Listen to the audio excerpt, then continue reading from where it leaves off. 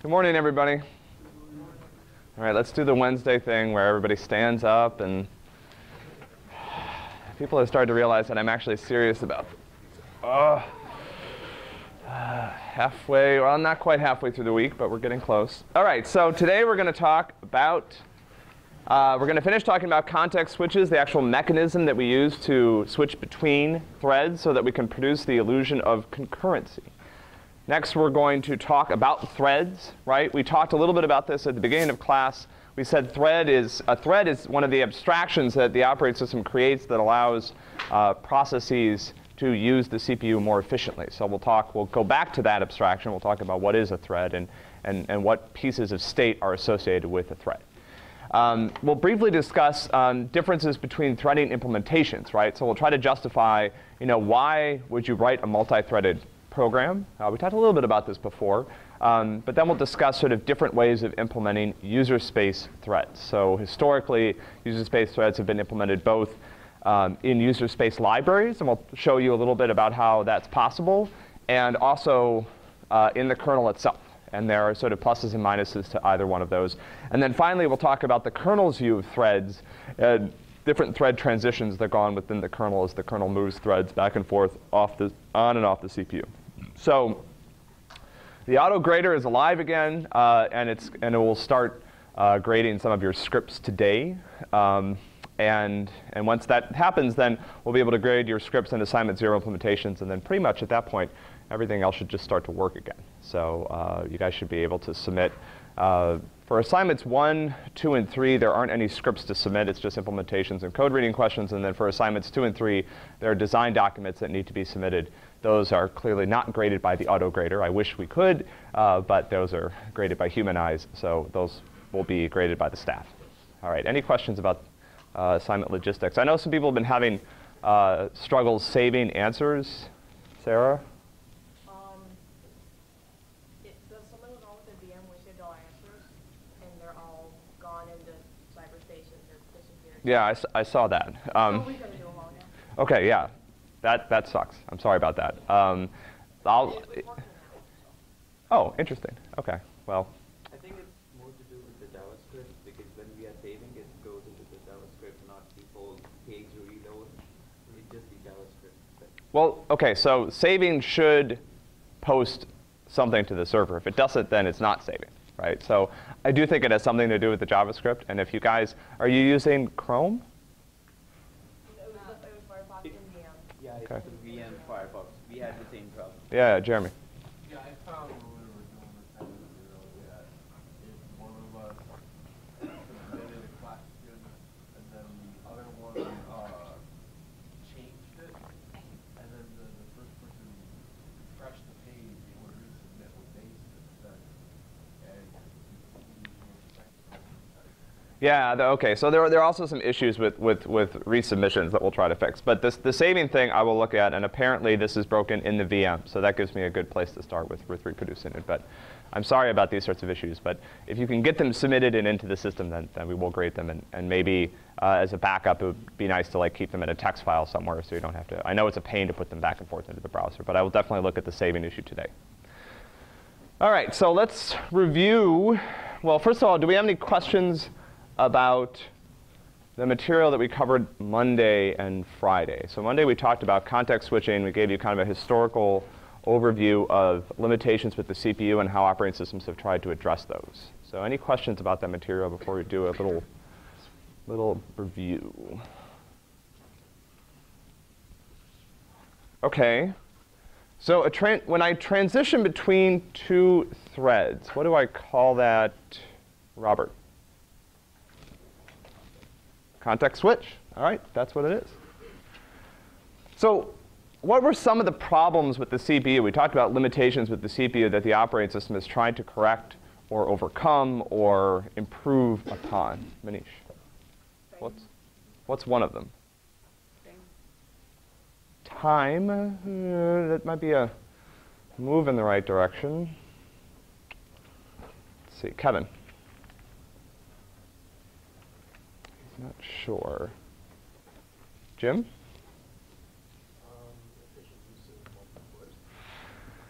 Well, okay, so that's a good point. So how would you express that problem? Right? The problem is that what? It doesn't know how to separate things if there's no sufficient usage. Okay, but what creates this issue of usage in the first place? Yeah, Tom. The CPU is faster than everything else. Yeah, so one problem is that the CPU is much, much, much faster than other parts of the system.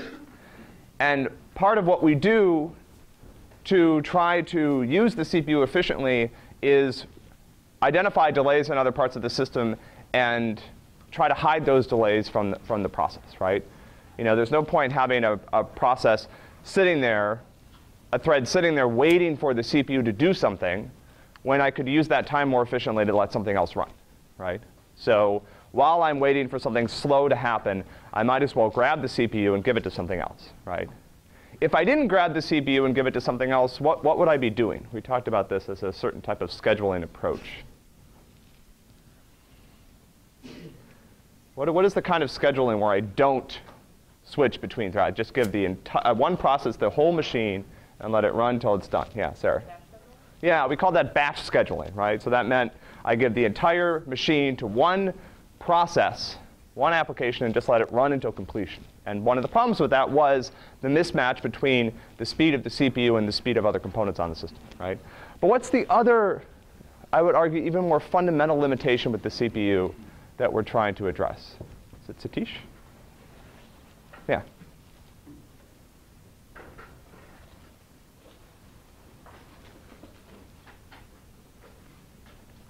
Basics.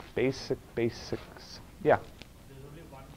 There's only one, right? Or some small number, right? Maybe not one anymore, maybe 4 or 8, but there's a smaller number of CPUs than there are available things that the system is trying to do, right? And again, the CPU is also far faster than other parts of the system, right? So these are limitations. To some degree, the second one is an opportunity as well as a limitation, right? It gives us a chance to use those delays to do other things, right? We just talked about this. What is batch scheduling? Anybody? This is a remembering what I said 2 minutes ago question, Wembley. One process.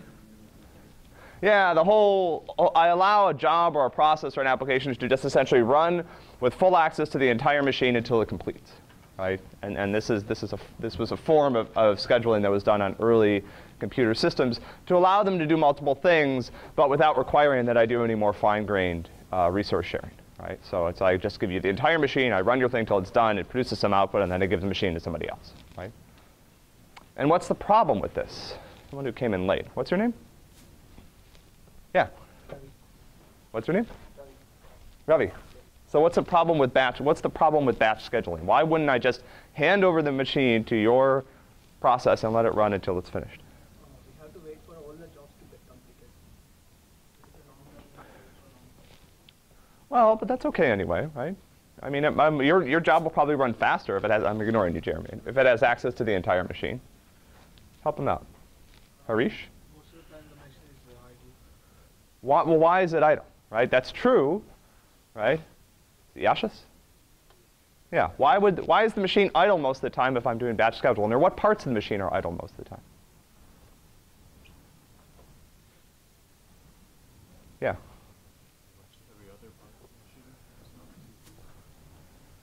Well, I like that answer, and then you took it in a bad direction. But the CPU is idle most of the time, right? While the disk is fetching data, while the network is moving data around, while even, to some degree, while memory is loading and storing information, the CPU is idle, right? And so this is the reason that, every slow device, anything that takes longer than the CPU and everything takes longer than the CPU will cause the CPU to stall and just sit there, right? And this is a problem with batch scheduling, but it also creates the opportunity to do things more intelligently. So I have a uniprocessor system, right? One processor. How does the operating system create this illusion of concurrency? What's your name? Mike. How do I do this? I have one processor. I want to look like the machine is doing multiple things at once. Paul?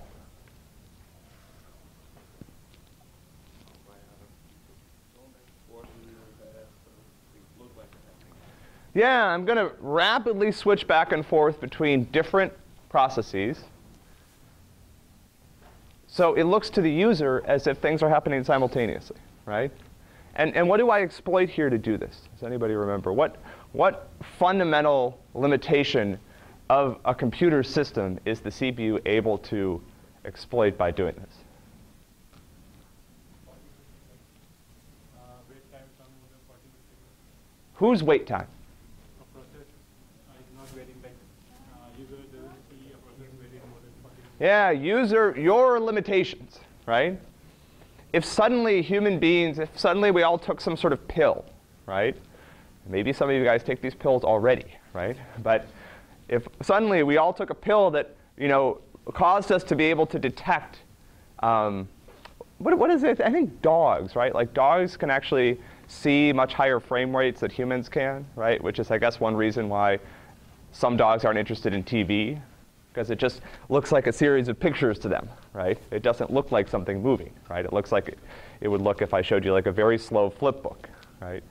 So if suddenly we all took this pill and you guys were able to see things much, your reaction times are much faster, then we'd have to redesign computer systems, right? We'd have to change all these scheduling quota because you would notice, right? You would see Firefox repainting the screen, right? Luckily for us and for the computers, that pill doesn't exist, or at least it's not legal, and people aren't taking it that often, right? So yeah, what we're doing is we're exploiting. Uh-oh, it's happened again.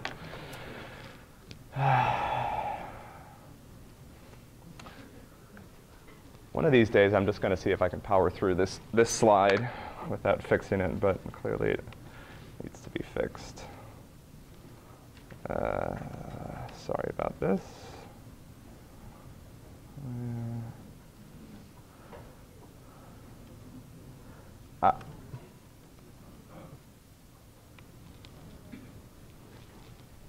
All right. OK. So now, finally, how does the operating system make sure it stays in control? Remember, we talked about this problem where, if a process is running, right, I've given it control of the CPU. And if for some reason there's no hardware activity and the process doesn't explicitly request help from the operating system by making a system call, it could potentially maintain control of the CPU indefinitely. So how do I make sure that that doesn't happen? Yeah, that's it. Yeah, I use an interrupt, right? So that's the mechanism. But how do I make sure that periodically I get this chance? Yeah. Yeah, I use a timer. It's Akshay, right? Yeah, so I use a timer interrupt.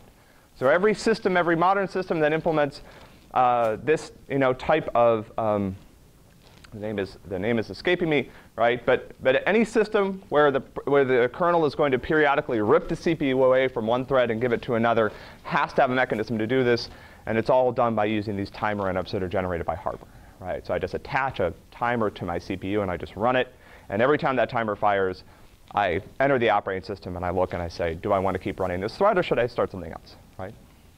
OK. Any questions about this sort of stuff before we keep going? Yeah. Is there a way of measuring the context switching timing between two threads? Measuring what about the context switch? Sure. Yeah, absolutely. There's overhead to this. We're about to talk about that, right? It's a good segue. Any other questions? So right, as Anshul pointed out, there is, right, OK. Yeah, we just talked about this. Hold on. We're going to come back to that in a second, right? OK, so remember, providing the solution of concurrency means that I have to stop threads, right? And if I am not willing to allow threads to help me figure out when to stop them, then I'm essentially going to stop them roughly at any point, right? So at any point, your thread can stop running, right? Another thread might run. And when your thread starts running, some things will be the same, and other things will be different, right? And we'll talk today about what the operating system will guarantee will be the same and what things can potentially change, right? But one way of thinking about it is the processor state should look the same, right? In between instructions, the thread should not be able to tell that it was stopped, another thread was started, ran for a while, And when the thread starts running again, it shouldn't be able to notice. I mean, it might notice if it was sitting there, grabbing the real time, right? It might be able to say, okay, a little bit of time, a little bit of time, a little bit of time. Oh, big gap of time, right? Like clearly I was stopped and somebody else ran, right? But it shouldn't be able to tell by looking at the CPU state, right? On the other hand, the memory state that it's exposed to can change quite a bit, right? And that creates a lot of the synchronization problems that you guys are going to be hopefully finding and fixing and thinking about when you're writing your operating system. And certainly things you have to think about when you write multi-threaded user programs, right? But certainly as important, if not more important, in the operating system. Yeah, Akshay. Is the timer fixed for the timer? Yeah. Jeremy asked a question about this last time after class, and normally it's a fixed rate timer. So if a process which, I mean, you switch to a process, and in that time frame it doesn't complete the execution that you wanted to do, and Sure. you switch back to the other process. Yep. So how does switching back again after the second process is thing get back to the? Yeah, we'll talk about that today, right? But the idea is if I'm in the middle of doing something, then I'm in the middle of doing it when I come back, right? Like Firefox may be trying to repaint, right? Or, trying to send a network packet or something, and it's in the middle of constructing a request, and it gets context switched, right? And when it comes back, it just keeps going, right? Hopefully, and it doesn't, I don't get much control over this, right? As a user program, right? This is what we're talking about. I can, at any point, I can be stopped, other stuff can happen, and I can start to run again, right? And if I'm in the middle of doing something, I just go back to it, right? As a programmer, you're not really exposed to this very much, right? You write your sequential code. In reality, your program is constantly being stopped and started, right? But because of the context switch mechanism we're talking about today, your threads don't notice, right? Unless they're trying to share state and other things are happening. We'll talk more about that quite a bit in the next few lectures. Jim? So how does the CPU know to stop the thread at the time? What tells it that? OK, this is a good question, a little bit of a review. So I set up this hardware interrupt to fire periodically. What happens when the interrupt fires? 3 things. What happens when the interrupt fires? This will definitely be on an exam, right? So we've covered it like 6 times now. Yeah? Goes into kernel mode? The CPU goes into privileged mode, right? What's the second thing? Shadre? 3 things. Jen, you want to help? What's that? Yeah, it records the state, some state about what happened, and then what else? Yeah. Yeah, well, the operating system gets control, but how does it happen? Jeremy? Yeah, I jump into my interrupt service routine, right? So what happens is every time that interrupt fires, right, this happens. And I'm going to show you a little bit of this today. How many people have been in recitation this week? Then you saw a little bit of this as well, right? You saw some of this happening on your own system. You saw the interrupt service routines. You saw exactly what happens. I'm going to show you a little bit of that code again, right? So when we talk about thread state, right, again, a thread is this abstraction that is designed to encompass the state that the processor was in. So and some other state that's associated with the thread, right? So when you think about a thread, and the state that I would have to save, right? So again, I'm going to stop one thread. I want to preserve as much information about what that thread was doing so that I can restart it. What do I need to save, right? Bam, timer interrupt happens. I'm in the interrupt service routine. What information about the processor I do need to save immediately so that I can restart it? Yeah, Bethany. What instruction the thread is on. Yeah, so I need to save. Who knows what this is called? How would I save this information? Yeah, Robert. Yeah, the program counter. I need to save the program counter. Program counter is a special case of another larger class of things that I need to save all of. Satish? I need to save the registers, right? Like that's what the CPU is. The CPU is a bunch of registers and instructions that allow me to manipulate those registers and potentially memory, right? So if I'm going to put everything back, I mean, think about it. It's just like, I hate using this house analogy over and over again, but this is like someone came into your house and they were going to like clear it out so Beyonce could come in there and stay, right? And they're going to sort out the M&M issues, right? But they also need to make sure that they, when you come back, they want you to not notice at all that she's been there. So they need to carefully look at everything in your house exactly where it was, right? Take detailed measurements so that when they bring all your stuff back, they can put it back in the exact same spot, right? The goal is that the thread has no idea what has just happened to it, right? All right, registers, and then what else? What's the other? So the registers encompass the CPU state, and then what's the one other piece of information? What else do threads, where do threads store sort of local state that's not in registers? Yeah. Okay, the page table is actually not a per thread.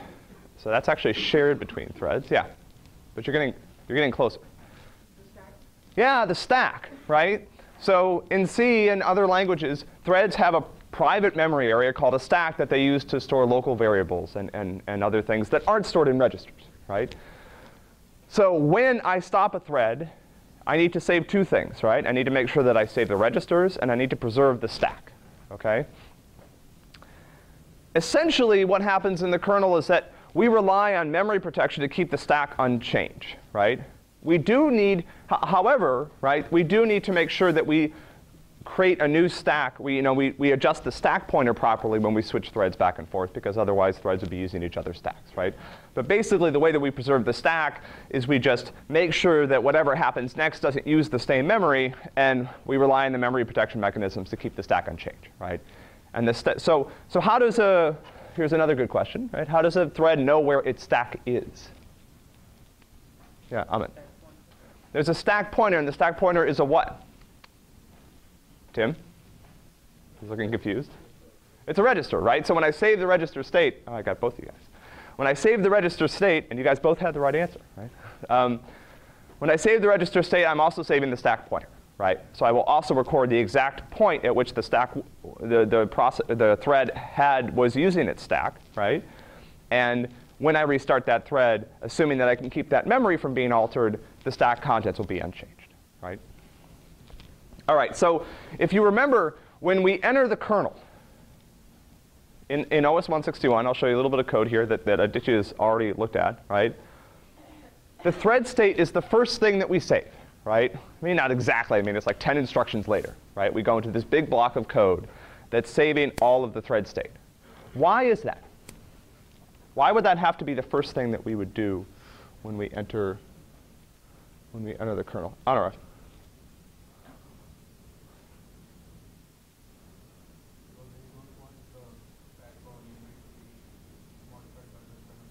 Yeah, but it's not just a stack or memory, right? It's the instructions that I execute on the processor are modifying the registers on the processor, right? So as I'm running, if I don't quickly make sure I save all this state, I'm going to start altering it, right? And then I won't know what it was, right? So for example, I need to know exactly what value the process had in register A3, because if I don't, then eventually the compiler will have outputted some instructions that use A3 for something else, and then that register will be gone, right? If you look in OS 161, what we call this saved register state is a trap frame, right? And the first thing that the kernel does, or one of the very, very first things, right, is it allocates space for the trap frame, and it stores all the registers into that structure, right? So there's a trapframe.h. I think it's called trapframe.h. It's somewhere in the machine-dependent code. And one of the first things we do, again, is just we enter this block of code, which goes on. And again, there's a big block there with maybe 20 or 30 of these instructions. And what this is doing, this is saving all of these. This is saying, you know, take the value in T9 and store it in this memory address, right? And what we've done is we've allocated space on the stack for my trap frame. So what's wrong with this, right? What do I need to make sure of before I can start saving the values of the registers on the stack? Tim. I wouldn't want them to be cleared, right? Because I want to know the exact state that the process had them in. Grim.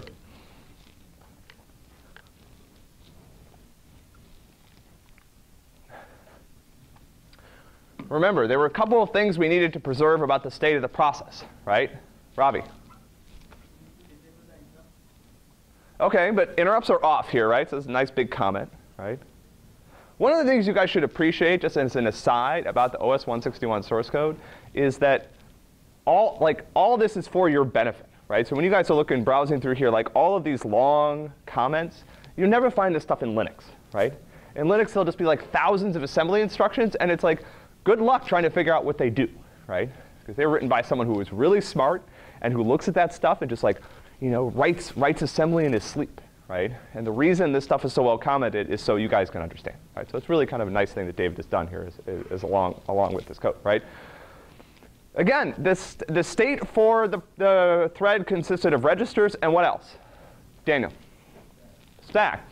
So I'm saying I'm storing the registers on the stack. What's wrong with that? It can save on the same stack. If I'm still using the same stack, then I'm potentially modifying the stack that the process was using, right? Well, why is that OK here? There's an answer in the comment. You're changing the stack pointer. Yeah, because I've already saved the old stack pointer, right? So up here in code that I didn't show you, I already saved the stack pointer that the process was using. And what I've done is I've repointed it to a new kernel stack that's a page of kernel memory that the kernel uses as a stack when it's executed, right? So even before I start saving this trap frame, what I've done is I've switched stacks, right? So I said, I'm not going to use this old stack. I'm going to use this new stack over here. And now I can save my registers into a data structure on that stack without worrying about modifying the stack that was there, right?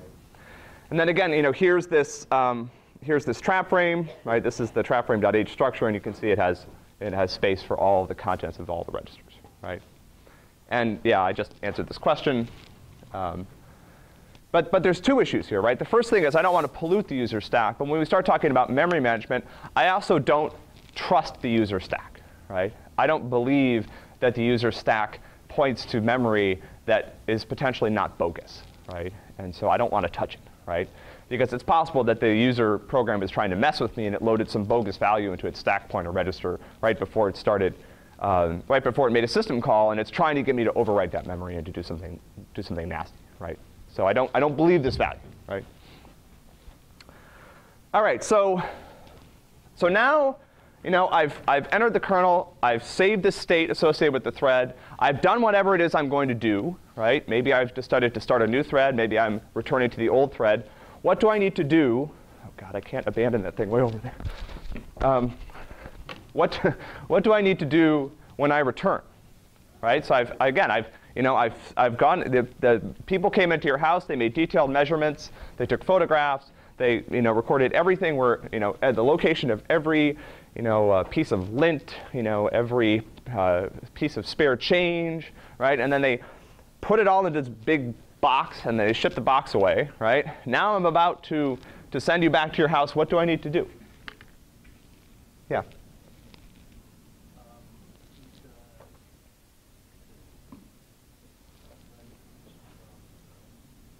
What's her name? John. Yeah, so what I need to do is I need to reload all those registers and take this trap frame that I saved and reload all the registers, right? And then what's the last thing? I don't know if it got you all the way through the return, right? But the last thing that happens, right, on the exit path out of the kernel is I call this special MIPS instruction called RFE, right? And RFE is the dual of syscall, right? RFE kind of undoes the exception state that syscall created, right? And RFE will essentially put you back into user mode and allow the process to continue running as normal, right? But it's really important. So and Aditya is doing a great job of this in recitation. But as we go on for the next few weeks and we start talking about this GUI stuff, I don't do too many examples like this in lecture because I like to leave this for recitation. But it's really important you guys go to recitation and allow Aditya to walk through this stuff. But it's also important to remember that you guys have access to all this code, right? So this doesn't have to stay abstract, right? If you're confused about how something works, go read about it in the OS 161 source code, right? At some level, that is the text for this class, right? And you guys can see exactly, right, what happens when I handle an exception, every instruction that's in there, and the different paths for interrupts and system calls and all sorts of things, right? So it's and again, the code is not only there, but it's very nicely set up and it's commented in a way that's designed to aid your understanding, okay? All right. So somebody, Anshul, I think, brought this up before. Yeah. So all the save state is transferred back when the CPU is in kernel mode, or it goes back into Yeah. The saved state, right? So remember, I had this on my stack somewhere, right, in this structure called a trap frame, right? And on my way out, I still have this kernel stack that I set up, right, that I'm using as scratch base. So on my way out, I reload all the registers from the kernel stack. And then one of the last things I do is I have to switch the stack point, right? So I get the registers all back. And then one of the last instructions I do is I switch the stack pointer back to the user stack. And then I call this RFE instruction, right? And the RFE will put me back into user mode. So it lowers the privilege. So isn't that like you said about the trust issues and everything? So isn't that a fail? Because anyways, we have everything in the kernel mode. Say RFE is not called or somehow. Well, I mean, RFE has to be called, right? So there's, yeah. Like we are still in the kernel mode, right? Yep. But I'm not. So what I said before is I don't trust the user memory, right? But I've never touched user memory here, right? I've loaded the registers from the CPU into kernel memory that I trust, and then I've loaded them out of kernel memory back into the registers, right? Then I do point the stack pointer back at a user address, right? But I don't do any reads or writes to it, right? That's like one of the very, very last things that happens is I do that, and then I jump back to whatever. I have to set the PC back to the program counter back to what the program counter was. That transfers instruction back to wherever the user space code was executed, right? Yeah, Greg, you had a question.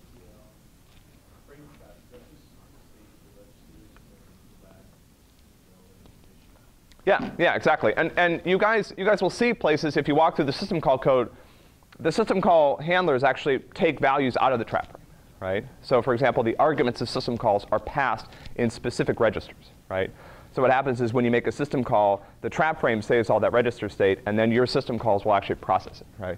And in the case of a system call, you'll modify the registers, right? Because that's how you return a value, right? So the calling convention is that you pass arguments in certain registers, and I think on the MIPS it's A3 is the register that holds the value of the system call return, right? So your system call will set that value to indicate what happened, right? It's usually 0 if everything was OK, right? And then there's different values indicating different types of error.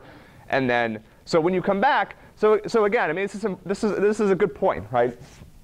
So there's a difference when it comes to system calls versus a context switch, right? A system call will send you down the same path, but the system call handling code will modify the trap frame, right? And it will modify the user's view of the world, but that's because the user asked it to, right? The user said, hey, do something for me, and I did it, and of course its world changed, right? Because it needed to.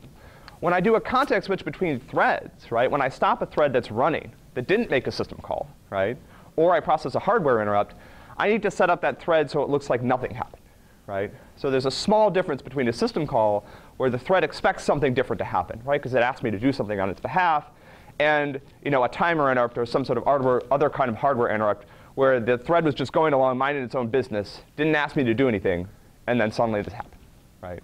So there is a difference in the semantics between those two cases. Yeah. Before loading back those registers and bringing the control back to the user, would the operating system check if the timer has triggered when it was in the kernel mode? So what you'll see is that usually when you're processing some of these interrupts, you disable the timer, right? Because in that case, if I'm already in the interrupt handler and I'm already processing, then I don't necessarily want to handle timer interrupts, right? And there's cases, you'll see cases in the kernel where I disable interrupts, and that's usually because I'm doing something and I don't want to be bothered by the timer, right? Writing interrupt handlers that are thread safe is difficult, right? So normally interrupt handlers in certain places want to make sure that nobody will interrupt them, right? And the kernel can do that by changing the interrupt mask on the processor, right? Processes can't do that, right? So a process can't stop the timer from firing, right? But when I'm running in kernel mode, I can, right? And sometimes I do because I want to make sure that I'm not stopped, right? That's a good question. All right, so let's see here. So as Anshul pointed out, these are great questions, right? As Anshul pointed out, there is this overhead, right, to getting in and out of the kernel, right, to context switching, to interrupt handling, to making system calls, right? And that overhead consists of, basically saving all the state, right? Saving all the state and of the trap frame, right? Running in the kernel doing something, right? Whether it's, if I have to handle the interrupt, maybe I have to look around and figure out what to do. Maybe I have to read some of the data from a device or whatever. And then transitioning back to the thread that was running, right? And this overhead limits the rate at which we want to perform these context switches, right? So again, there's this nice balance here, right? If I wait too long between context switches, then I start to violate these user perceptual limits, right? Then you start to notice, right? Then the computer starts flickering at you, right? If I go too fast, right, then what happens is the amount of time I spend in the kernel figuring out what to do starts to dominate, and I don't get as much useful work done, right?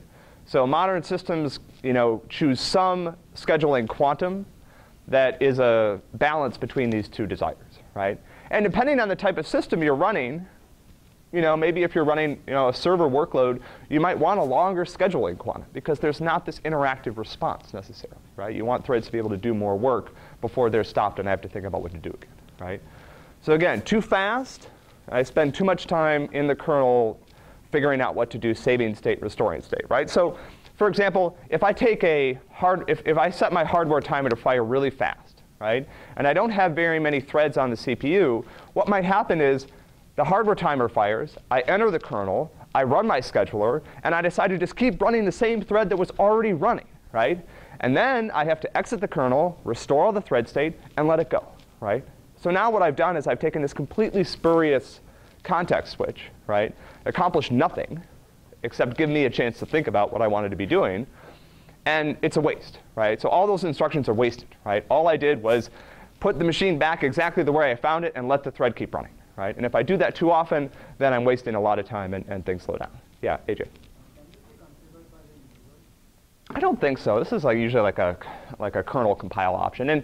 And Jeremy was asking about, would you want cases where this was where you could this could be dynamic, right? So I could have dynamic, and I think people have looked into this and they've just found that it doesn't help that much, right?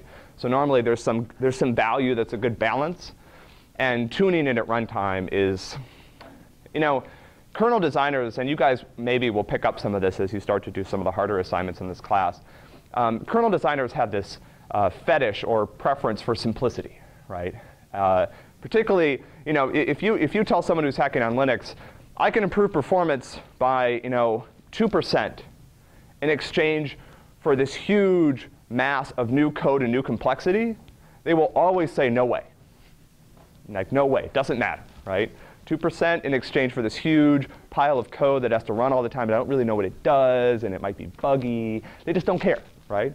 If you have a simple solution that improves performance, great, right? Simple changes, simple fixes, but all these little tunings that don't actually end up doing much good, but introduce a great deal of extra complexity are typically just discarded and filtered out by people who do this for a living. Because they don't want to maintain that stuff, right? They don't want to think about, oh, well, let's see here. My timer interrupt was normally firing at 10 milliseconds, and now it's 7, and what does that mean, or whatever. They don't care, right? They keep things simple. Yeah. Question? OK, yeah. It's the keep it simple, stupid sort of principle, right? All right, so now we have this idea of a thread abstraction, right? We have registers and stack. And I think I want to stop here and kind of sort out what belongs in the thread abstraction and what belongs in a process, right? So registers are clearly this thread private state, right? Thread has registers, and when I start and stop it, it's important to save that register state, right? Threads also have their own stack. So when we start talking about multi-threaded user programs, every thread in the process has its own stack, right? And those stacks have to live in memory somewhere, and they're not shared by threads, right? Memory and the file descriptor table are shared by all the threads within the process, right? So this is kind of an important thing to keep in mind, right? Stack, registers, thread private, right? You can share variables on your stack with other threads, but it's typically very dodgy, right? If you want to share variables, malloc a variable and send an address to the other thread, and that will be in the heap, right? Anything on your stack, who knows if it's still going to be there in a couple seconds, right? Because you may have gotten rid of it. So registers and stack, thread private, right? Typically thought of as private to each thread.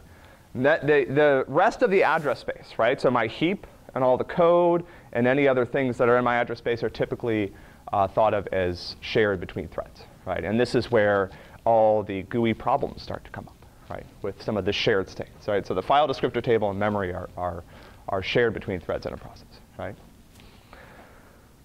Let's see what time it is. So we talked a little bit about this before, right? And part of what's going to make your life miserable for the next couple weeks as you guys work on assignment 1 is going to be dealing with threads, right? So in a user space perspective, right? Let's not talk about the kernel for now. Let's just talk about you're writing a user space program. Why use threads, right? Or I should say, why use more than one thread, right? If you guys have written multi-threaded programs, why are they designed that way? Yeah.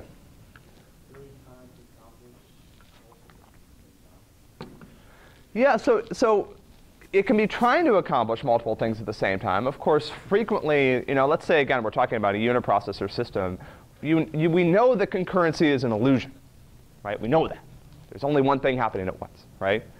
So anybody? Yeah, so there's some notion of multiple things, but it's not necessarily happening at a time, right? What do threads allow me to do, maybe, as I'm programming? Yeah, Agrim.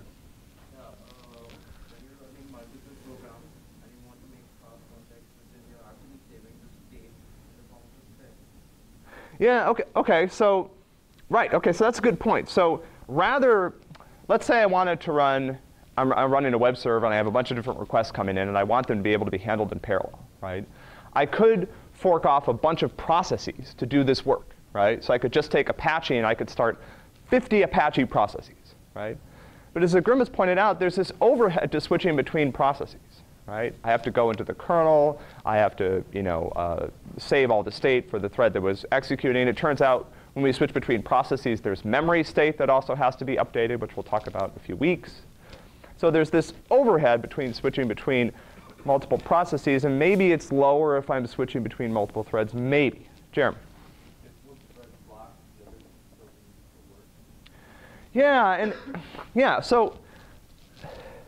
So on some level, one of the reasons we use threads is conceptual, right? I mean, your program, again, your program might not actually ever be doing multiple things at the same time for real.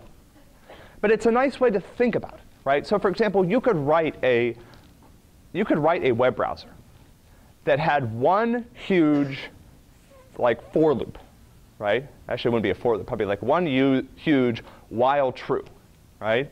And you could have, 6,000 different case statements in there, right? Like, if the user clicked the mouse, right, and if a socket I/O request completed, and boom, boom, boom, boom, boom, like all the different things that could happen that would cause me to want to change the state of my process, right? You can write things that way.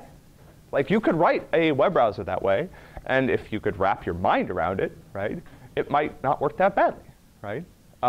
Especially if you were doing sort of asynchronous I/O, right? But again, what's hard about that, right? Why do we write a web browser and have like one thread that just sits there waiting for mouse events, right? Mukta. Because then it would look like you're doing something else, even though. This kind of comes back to what Jeremy said, right? So the thread, right, that's sitting there waiting for mouse events may be blocked a lot, right? Because there might be times when I'm not moving the mouse or I'm not clicking on things, right? While that thread is blocked, conceptually, that part of my code is not executing, right? And the nice thing about writing in a separate thread is that I can write a little piece of code that just, reads whatever the event was and then updates some state, right? And it doesn't have to do everything else, right? So in my big case statement, let's say the user opened a new tab, right? Well, now, first of all, I have to process that mouse event, and then I have to redraw the entire screen, right? So there's all this interdependency between these things. And threads can be a nice way of trying to separate those out as a program. Yeah, right. Yeah, oh, yeah. Don't worry. We'll get back to that, right? Yeah. So threading introduces this GUI problem of synchronization that we're going to spend quite a bit of time on. You guys will spend time on assignment 1, right? Yeah, and then again, threads may naturally, there's these natural separations of concerns within many applications that allow me to write them using multiple threads, right? Usually there's some data, for example, about a particular tab, right, or a request that I'm making, or a particular page. I'm using web browsers as an example here, right? But similarly, for something like a web server, right, it's kind of like here's a request, and then there's all this stuff that has to happen, and to some degree, again, that stuff happens very independently of anything else that's happening, right? So I can give that to a thread, and that thread could just take care of it, and all the latencies are sort of sunk into that thread, and while that thread is waiting for I/O, some other thread is running, right? And this is the other thing, right? So slow devices in a multi-threaded program, if one thread blocks, right? This goes back to the argument we made before about the CPU, right? In your Firefox browser, if the thread waiting for network I/O blocks, the whole process doesn't stop running, right? It can still paint. It can still respond to your mouse clicks, right? Other things will happen. If you had a single-threaded process and you weren't careful about it, right, and you used blocking I/O, every time anything blocked, the whole thing would just sit there, right? And that would produce a very, very ugly experience. Brian? What you said, doesn't that depend on if it's like user-level threads or kernel-level threads? Yeah, OK. So what I'm talking about here is user-level threading, right? And we will get to probably Friday differences between where that can happen, right? But it actually turns out that that I can do user-level threading quite easily without any support from the kernel, right? But now many modern kernels have support natively for multiple user-level threads, and we'll talk about sort of the differences and trade-offs between user-level threading libraries and kernel-level user threading libraries, right? All right. So this is one of my favorite analogies for, and I think this is a good one for threads, right? You know, if you guys have been to a nice restaurant, you know that there's like 30 cooks in the kitchen, right?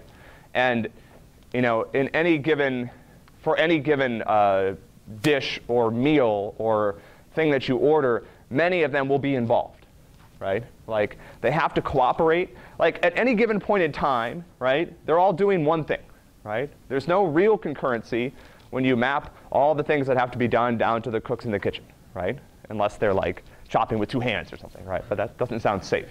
So they're doing one thing at a time. They're frequently doing different things. So there's frequently a separation of concerns, right? I might have one person who's handling like one stage of a particular meal, right? Or one task, like chopping onions all day long or whatever. That sounds pretty miserable as well. They all have to cooperate, right? They're all sharing some recipe, right? And this, to some degree, is kind of like threads sharing the same code in an address space, right? Like they're all sharing the same set of instructions. They have private state, right? So they have the stuff that's right in front of them, whatever they're thinking about. But it's very easy for them to communicate, right? And one of the differences between threads and processes are multiple threads in the same process can communicate very easily using shared memory, right? Whereas multiple processes have to communicate using these sort of gawky IPC mechanisms that we discussed at the beginning of the semester, right? Which exist partly because processes don't trust each other, whereas multiple threads within the same process implicitly do trust each other, right? The operating system plays no role in defending multiple threads when it's in the same process from each other, right? It does play a role in defending multiple processes from each other, right? And then finally, these guys have to coordinate to get anything done, right? And that's the other big thing, right? All right, so I think this is a good place to stop.